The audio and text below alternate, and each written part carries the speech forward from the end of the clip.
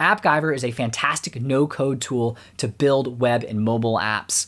But what do you do for the backend? Where do you store the data? How do you authenticate users? There's all of these other questions. And as a non-technical person, it's really hard to figure out what tools to use.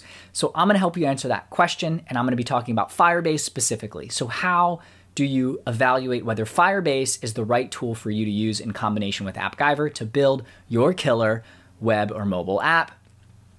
I'm William Glass. I'm the CEO and co-founder of Ostrich, and obviously host of Silicon Alley. I've built multiple no-code apps using AppGyver and other tools, including Firebase. Today, I'm gonna share the 12 things that you need to know before building with Firebase. I'm gonna cover 9 positives, 9, and then 3 negatives or cons to using Firebase. I'm gonna cover the 9 pros to using Firebase as your backend.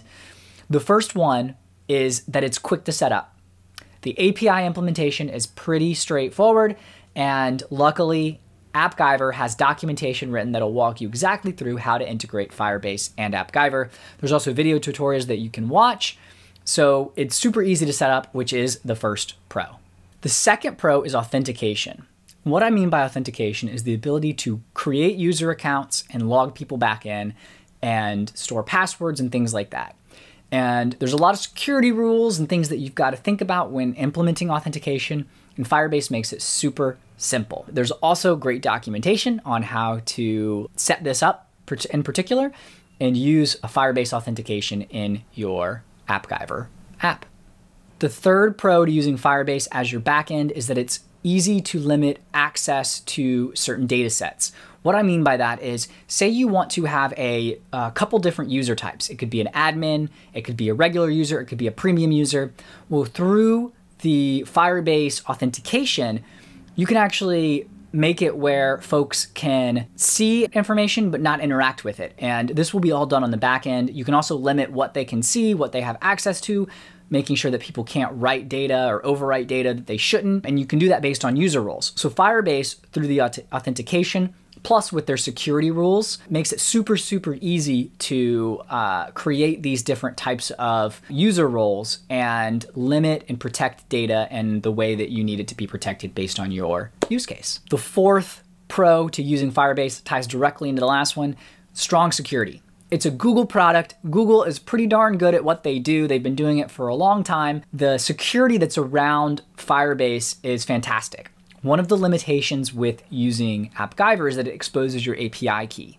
But because of the fact that you have authentication built into Firebase, you can protect the ability for people to access your data. So they might be able to know your API key, but they won't be able to access it without proper authentication. And that's the beauty of Firebase versus Airtable, for example. And so I talked a little bit about that in the Airtable video as a limitation. Firebase has the ability to protect the data even though the API key is going to still be visible just because of the way that AppGyver works. The fifth benefit to using Firebase is that it's easy to scale. It is a Google product and is meant to handle a large load.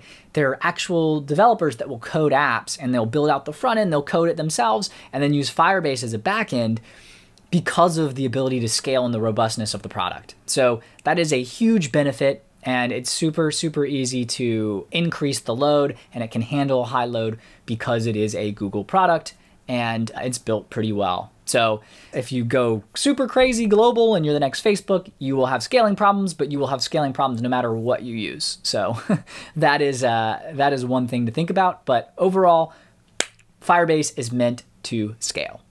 The sixth benefit is that you can create robust applications.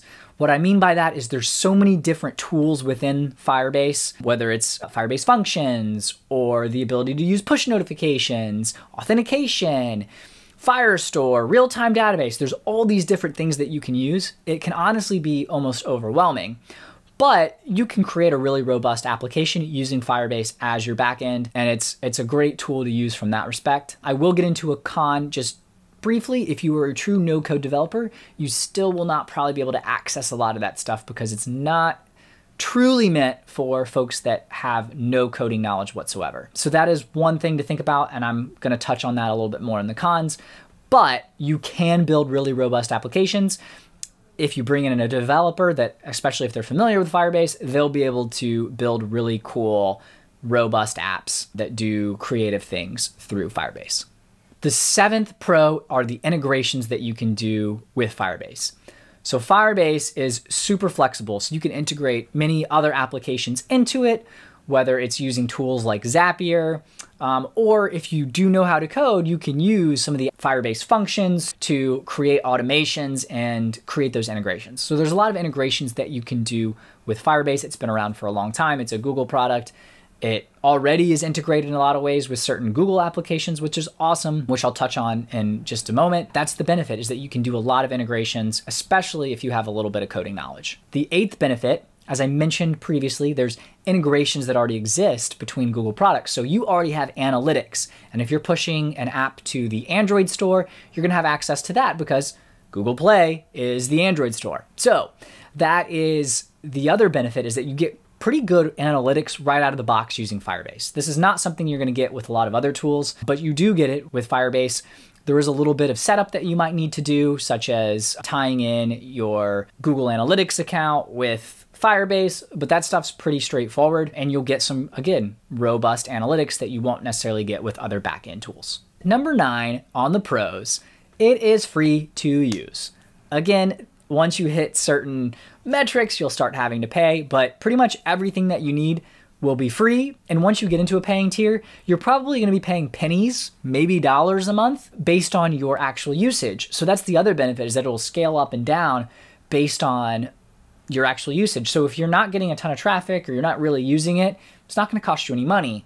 If you are, that is awesome, because that means that your app is having a lot of success and doing what you want it to do, and you'll start paying, but it'll scale up slowly. It's a pretty low barrier to entry. It's free for the most part. And then also, once you do get into a paying tier, it's very small increments as it goes up. So that's the other benefit, is that it is essentially free to use. Now let's get into the 3 cons of using Firebase as your backend. The first is that if you are not technical, it's going to be kind of hard to navigate at first. The challenge is going to be that it's still hard to navigate. If you're looking at Firebase documentation, it is written for engineers.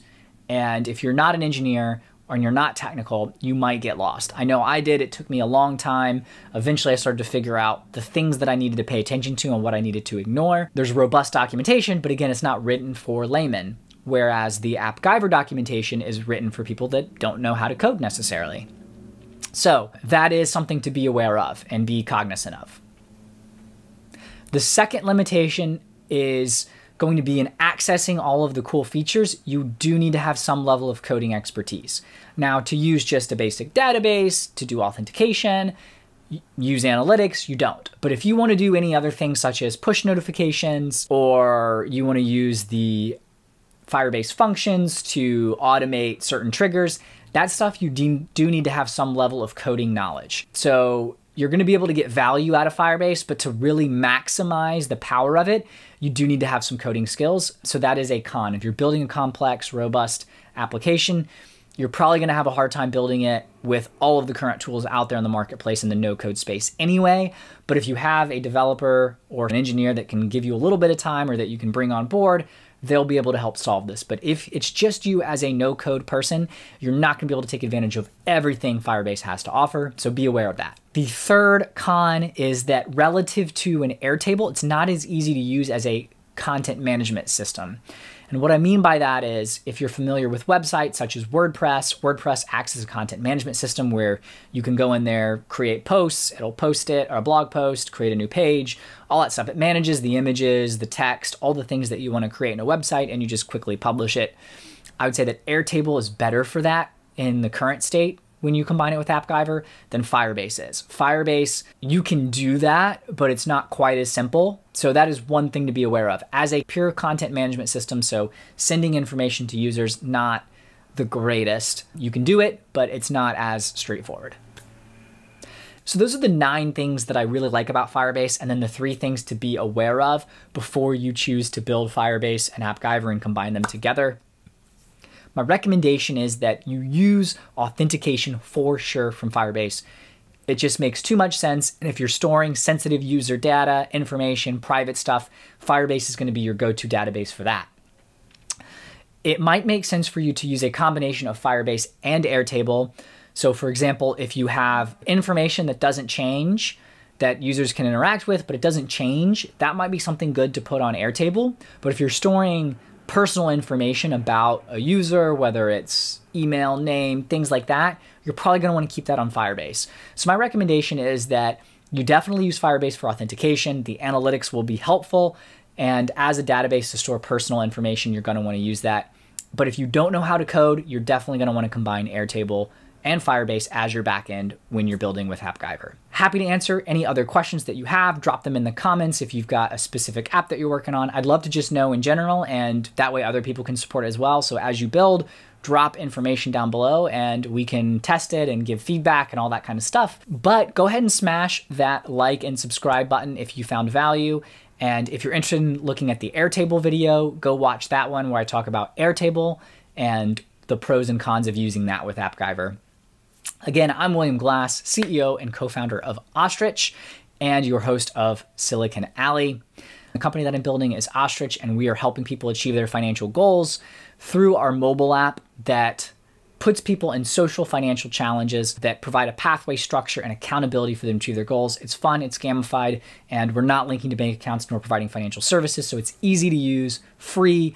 So I encourage you to download that on the app stores as well. And I appreciate you watching. Have a wonderful day and good luck building. Are you interested in growing and scaling your business?